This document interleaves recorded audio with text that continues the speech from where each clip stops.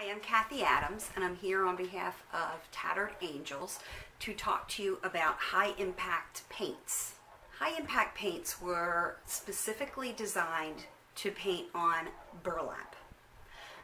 Burlap is a difficult painting surface because it is porous and it is loosely woven.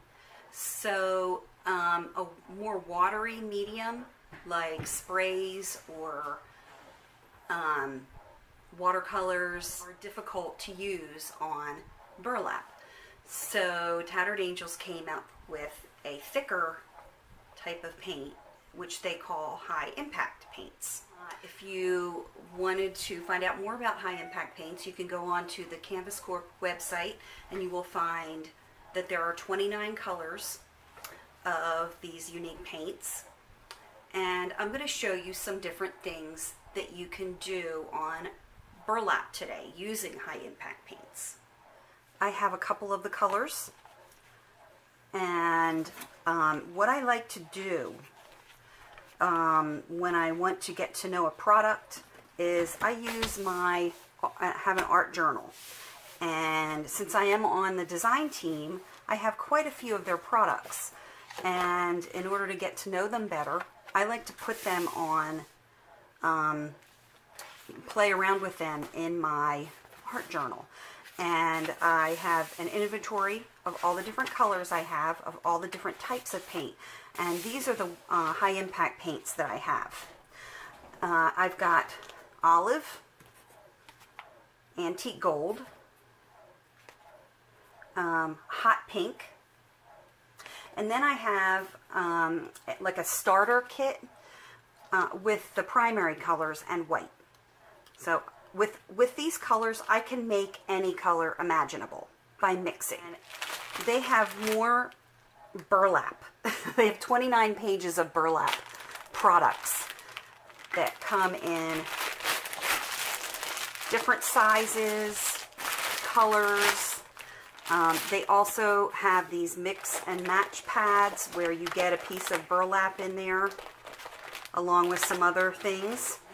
Because of the loose weave of burlap, it's hard to get details when you're painting. So when I'm deciding on a stamp or I'm deciding on a stencil, I want a stencil that has a lot of open space. Something like this, you're not going to get a lot of detail out of.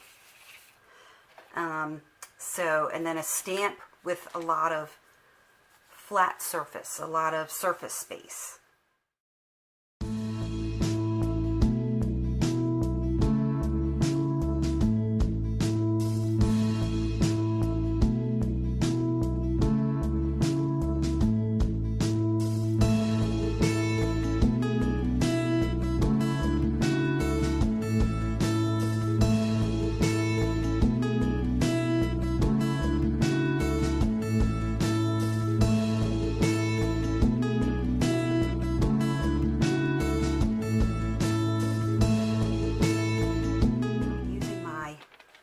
Gel press plate, and I put red and blue on to make a dark color.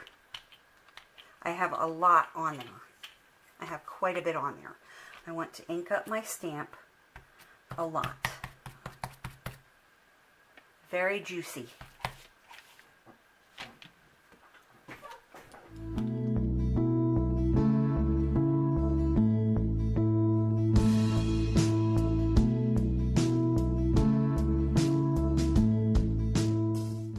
I decided to try ArtFoamies because foam stamps are great with for stamping with paint, and because they generally are not super detailed. So I thought that would work really, really well on the burlap.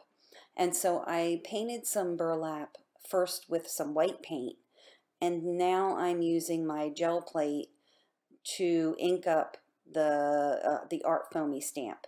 And I want to use two different colors. I'm using pink on the top part, and then I'm going to use the olive, and I'm going to just paint that onto the bottom part.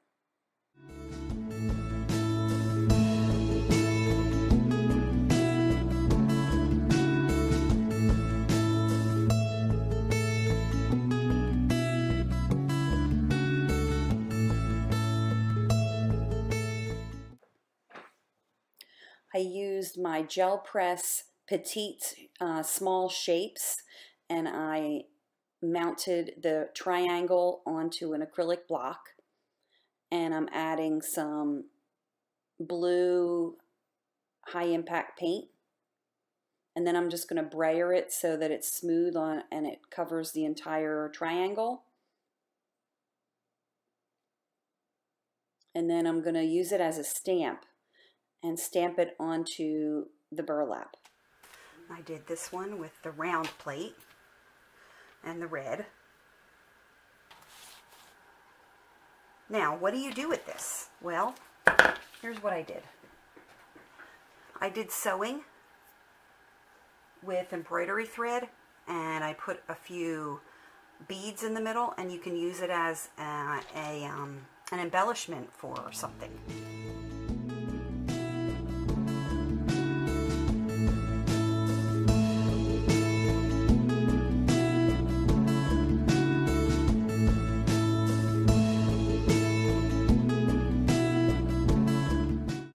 Next, I experimented with layering some paint and other mediums.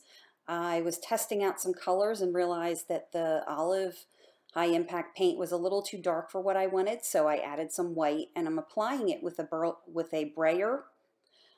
And I really like using the brayer because it really gives me a nice thin layer of paint. So once that dried, I decided to try Glimmer Mist, and I took my favorite color, Dragonfly, which is a blue, and I sprayed it onto the burlap, and it basically changed the color.